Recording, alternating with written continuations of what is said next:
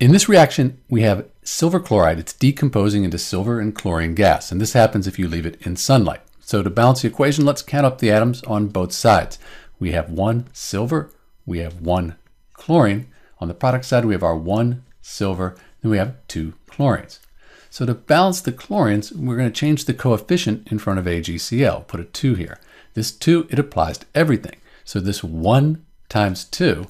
So now we have 2 silver atoms, but the 1 times the 2, that gives us 2 chlorine atoms. We've balanced the chlorines.